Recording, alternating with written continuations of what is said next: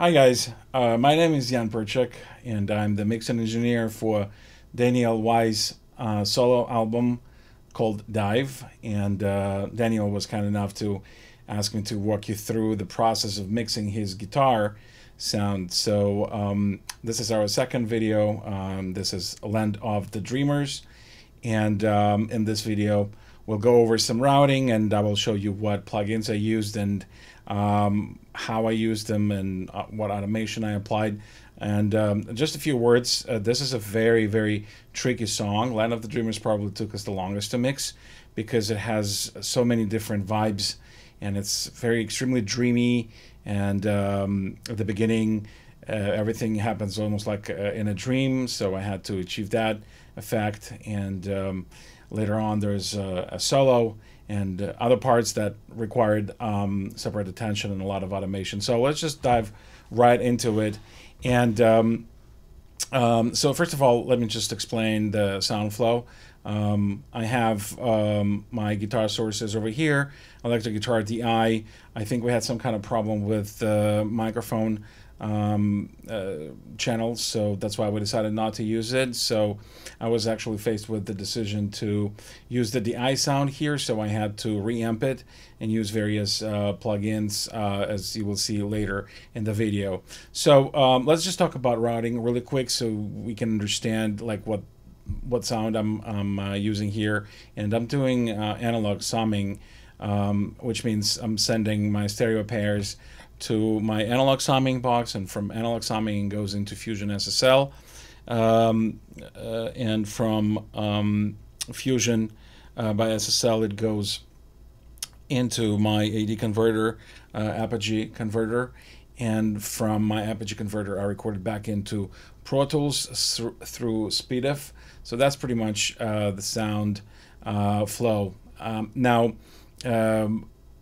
the electric guitar channels I'm actually routing to my electric guitar auxiliary. As you can see here, this is my auxiliary, and that goes into the into a stereo pair for analog summing. So let's just look at the mixing process. So first of all, I look at the individual track, in this case the DI, and let's just go one by one and see what I did here. So this is my console Softube 1. It's SSL emulation, which I really love, and I love using SSL for guitars. So this is pretty much what I did. As you can see, not a lot of processing, not a lot of heavy processing. I'm removing some of the muddiness from the guitar, 2 dB, very moderate compression, a little bit of a drive here, but really nothing substantial. Let's see how it reacts here.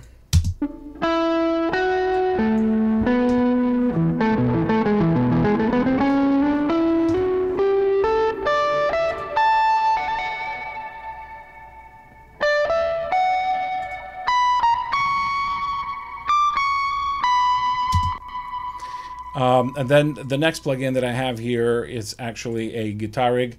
Again, since I used a DI signal, I had to reamp it, and this is my guitar rig. This is what I decided to use, and I actually was going for sort of a fat sound. I felt like, you know, DI sound is obviously has its it's a little bit harsh, you know, the sound of the guitar came really straightforward, so I had to make it a little bit more round, and I decided to use this setting. This is whatever you can see on the screen. This is pretty much it. I think it's like some sort of a jazz preset, and then I tweaked it further. So yeah, as you can see, all the stuff that it came with, I'm using very little of it, but let's just listen to it and see what it does in the track.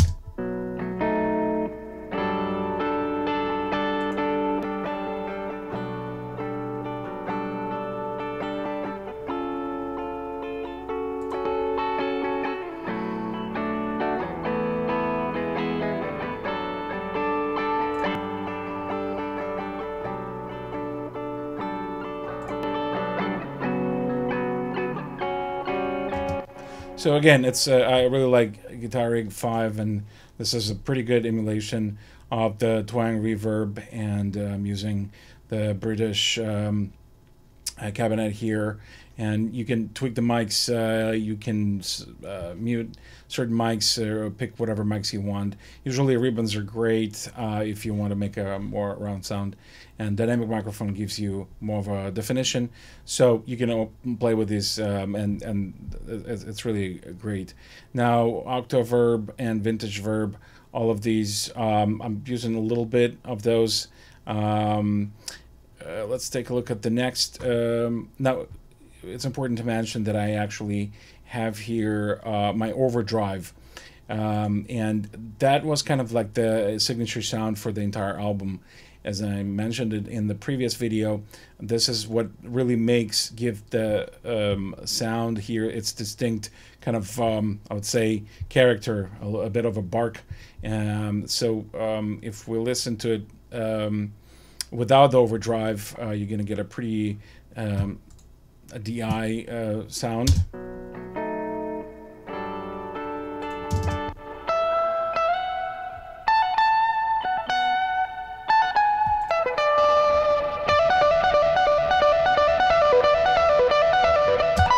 So for the overdrive, I'm using my old friend Sense Amp. This is a Plexi setting, and I just tweaked it further. I added a lot of drive since I'm using it in parallel, and all the other things that you can actually tweak. It's an amazing plugin. I use it on a lot of things, not just guitars, but in this specific case, that's what I felt. With the dance instrumentation, that's what Daniel needed to get his sound through. All right, let's look at the next plugin. So here I have a active equalizer, but this is more of a dynamic multi-band compressor. So what I do is just duck in, kind of taming these middle frequencies, which I find a bit harsh for the guitar. And let's just listen to what it does.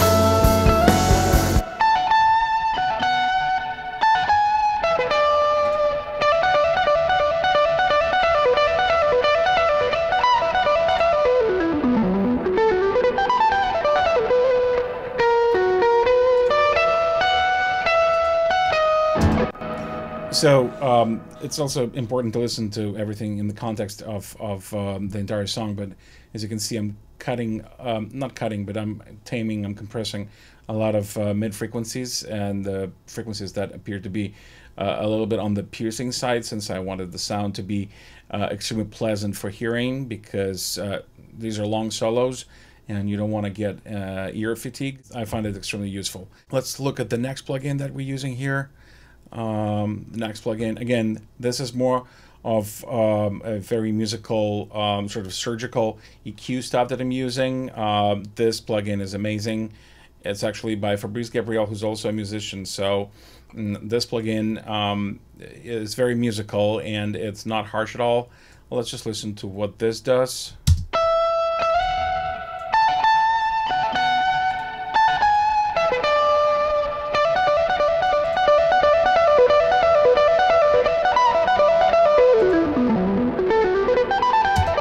So as you can see, I'm shaving off a lot of muddiness here, and probably if you listen to it with the entire song, you would hear that it kind of loses its definition because of the bass and the kick. So I'm just shaping this, kind of curving this guitar sound by reducing the muddiness of it, so it kind of stand on its own without interfering with the bass and the lows. Now the next plugin is actually very important for this sound, because as I mentioned before, this is a very vibey, and this is a very vibey tune. So I'm using this Black Hole. As I've explained it in the previous video, I used the same thing here. It's an amazing plugin, an amazing reverb with an amazing tail that can last forever if you want. As you can see, I'm automating the mix that I'm sending to the guitar in the size of the reverb. No pre-delay, cutting some lows and cutting some highs just to make sure it doesn't muddy up my sound. Absolutely no feedback. I don't need feedback, since there's plenty of delays and everything. Resonance, I don't need resonance either. The guitar sounds great if you add resonance to your reverb, especially in the insert. You may be dealing with a lot of frequencies you don't want to deal with. So let's just listen to it with and without, and we'll see what it does.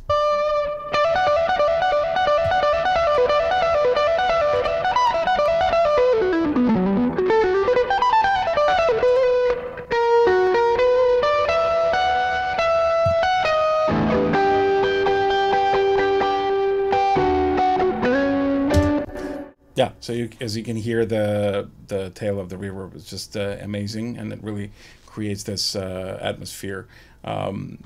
So let's see what we have on the Sands here. On the Sands, I have a rear bus, which is the parallel bus compression, which is a kind of emulation of the quad compressor on the SSL board. So that's just another parallel compressor, and if you listen to the guitar sound, you will hear.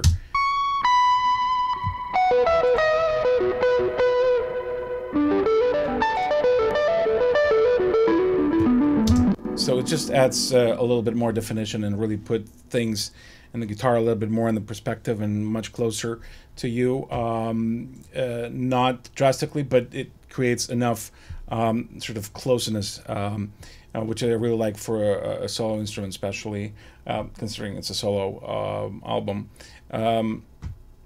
Now let's take a look at so as I mentioned before, my guitar is being routed to the auxiliary electric guitar. So let's take a look at the overall shaping of the sound and see what we have here.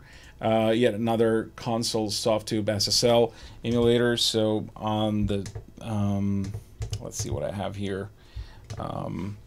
Again, yeah, I'm cutting pretty significant cut here.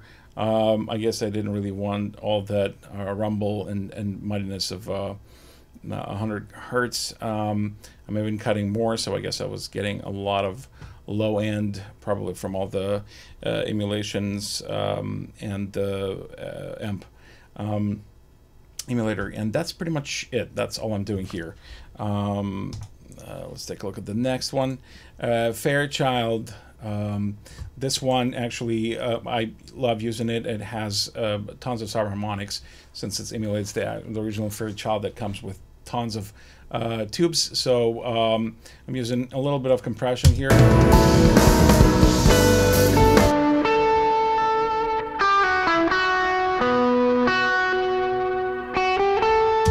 So as you can see, it doesn't really even move the needle. That's kind of how I like it. I'm not a huge fan of Fairchild compression, but even if I do compress, it's probably no more than one, at the most 2 dB reduction. So yeah, this just makes everything fatter. Let's just hear it with and without.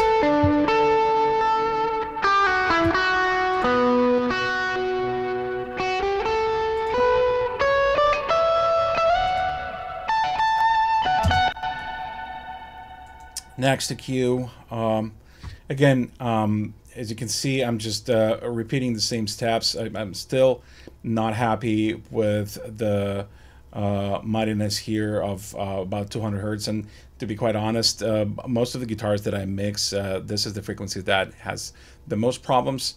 So 200 hertz, from 2 to sometimes 260. So you have to be really careful with these frequencies. And again, a little bit around 4 or 5K, which is like where the piercing stuff is happening. So I'm kind of gently taming these frequencies. I have Eco Boy, and this is somewhat of dual echo, so quarter note, eighth note. Just adds, just makes the guitar a little bit more airy and a little bit stereo whiting with all the reflections bouncing, and that's why I like this Eco Boy. And again, I'm not really doing a lot of it.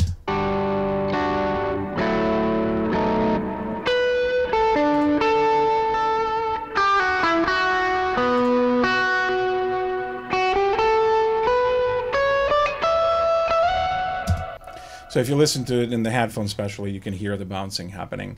So the widening is happening, and it creates like a nice wide stereo image. That's why I'm using it.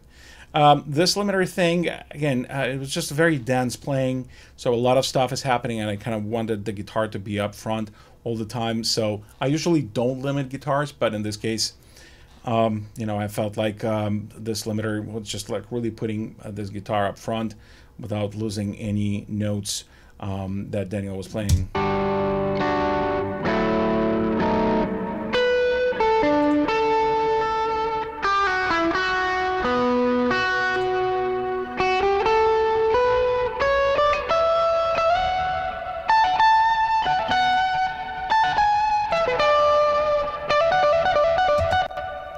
So the next one is Virtual Tape Machine by Steven Slade, and again, this is like a finisher that really, you know, makes the sound even a little bit closer and fatter overall. So as you can see, there's a lot of baby steps that are happening here. I usually don't achieve things with one plugin, and it's like a multiple addition with very subtle and very careful numbers that actually create the kind of effect that I want.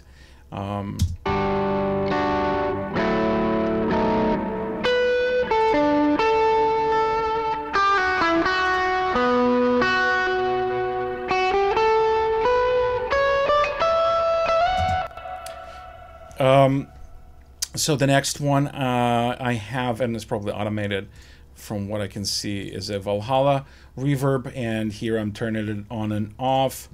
In this case it's off. Let's maybe go to where it's on.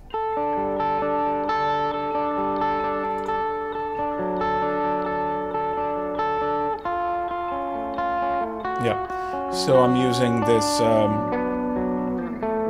bright hole, and again, this reverb is amazing, and it really, I'm cutting some highs, I'm cutting a lot of lows again, not to muddy up the sound too much, and pretty long decay, and about 20%. Yeah, so I'm just, again, this is just something that adds to the overall vibe of the guitar.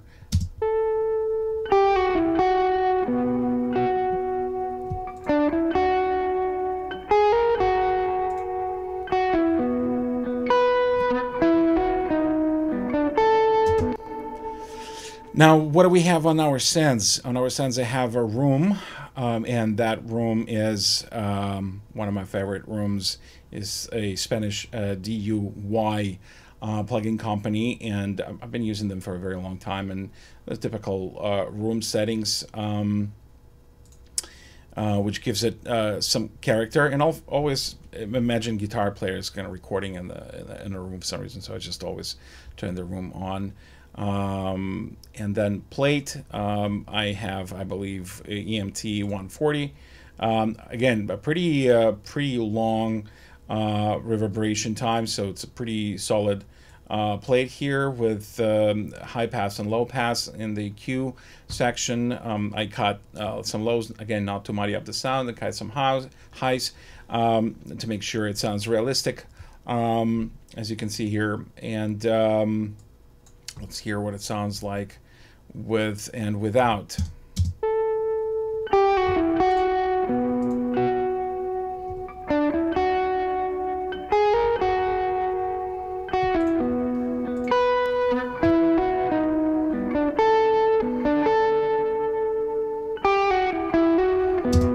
So as you can hear it, let's just maybe remove all the plugins now that we know what effect they create. Let's just listen to it without and then with.